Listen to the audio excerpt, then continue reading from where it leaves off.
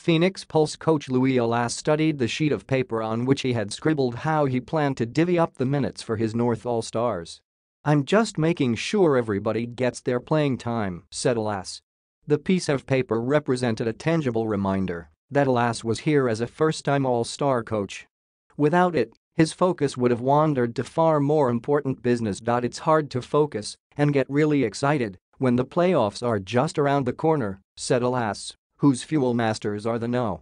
1 seed in the ongoing PBA Philippine Cup. The All-Star Weekend has given Alas the chance to relax here, but every time he starts relishing the opportunity of coaching some of the biggest names in the league, reality pulls him back.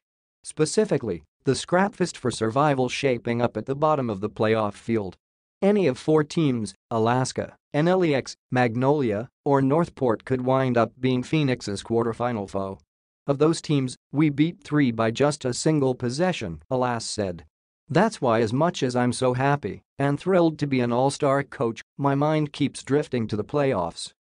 Phoenix defeated Northport 98-96 on a game it could have easily lost, but for an offensive foul slapped on Sean Anthony of the Batang Pier that nullified a tie-breaking triple with the game knotted at 96. The Fuel Masters rallied to beat Magnolia 89-87 on a clutch triple by Jason Perkins. And they held off the NLEX Road Warriors 83-82 when Calvin Abueva swatted Bongalanz's potential game-turning shot.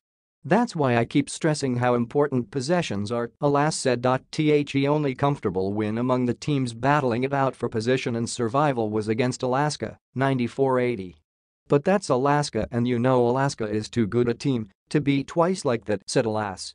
So serious was Alas about the playoffs that he brought the Fuel Masters here so they could schedule practices amidst the festivities of the All-Star Weekend.